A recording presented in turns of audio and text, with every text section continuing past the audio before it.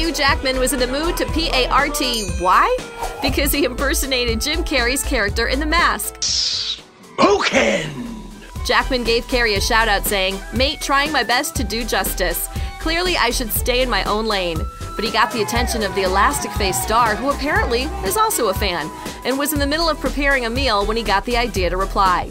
Carrey posted this picture of his best Wolverine impression saying, "Nice move, now watch me make a meal out of your biggest role."